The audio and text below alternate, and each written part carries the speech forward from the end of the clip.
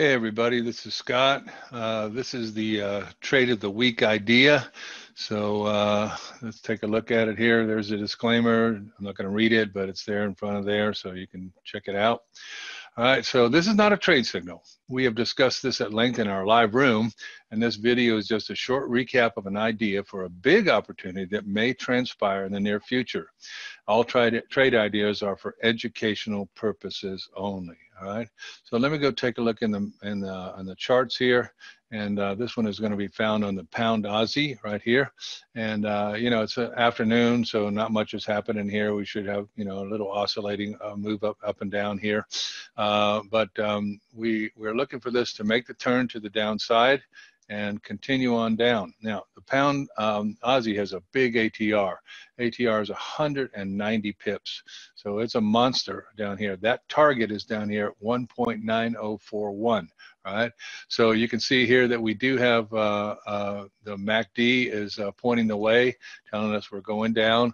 We had a T3 break right there. We had a zero line break right there. And so we're looking for this opportunity. All right. So here, here, and here. All right, so there's lots and lots and lots of space here with 190 pips, as you can see. All right, so in our charts, of course, you would add a position on the break of every T30. You know, if you're not using our charts, obviously you don't have that opportunity there to know when and where to put them in.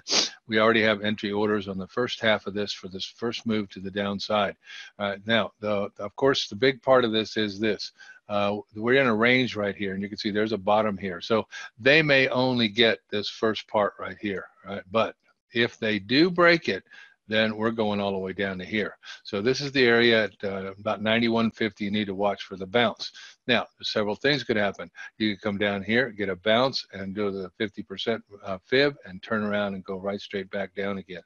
So you can see it's a big opportunity there that could really make you a lot of pips, right?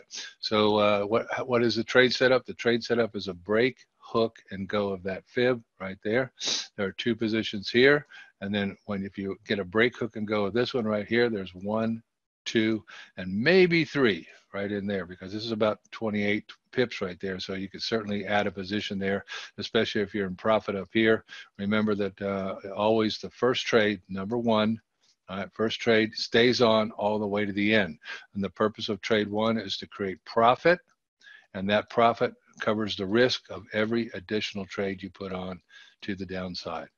So there you go. Will it happen? I don't know. This is, you know, it's the 12th of February in the afternoon. So this most likely will not happen until Sydney at the minimum, and most likely not until the London market tonight at 3 o'clock New York time in the morning for us. So just keep an eye on it, and hopefully it'll make you some pips down the way. I'm going to go ahead and put these arrows down here so we're ready for that additional move to the downside if we get it. So there you go. All right. Okay, there he is, trade of the week. Hopefully it happens, and watch it, and you'll be in great shape if it does. Have a great day, everybody.